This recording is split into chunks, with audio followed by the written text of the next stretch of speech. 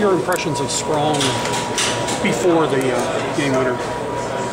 Well, his skill level is evident. You know, he's dynamic with the puck. He's got great speed. He can really shoot the puck, and so I think his skill jumps out at you. That's the most exciting thing from our standpoint. You know, he's still a young kid. He's got a lot to learn as far as his play away from the puck and just the decision making in some of the critical areas of the rink. But what he has is certainly hard to teach. This is your first game. A lot of these kids' first game all summer. What was kind of your message to the group beforehand in terms of, you know, what you wanted to see out of them? I just told them I wanted us to be the most competitive team in the tournament. And I said I want us to play on our toes and not our heels. And if we're going to make mistakes, we're going to make mistakes of enthusiasm.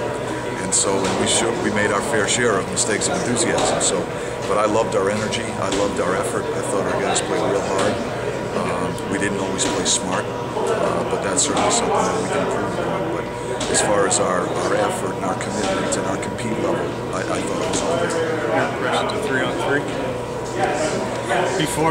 Before the goal was they had it posted.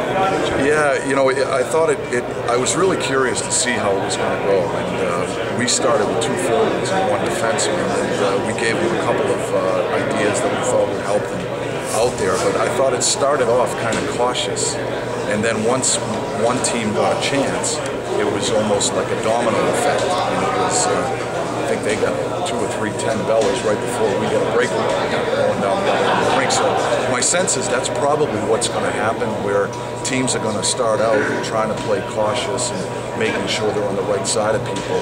And then once that first chance occurs, I think there's going to be a domino effect, and it's going to turn into a track. It's tough to see. I don't know how much you know. We just leave the game. Obviously, talk about just something.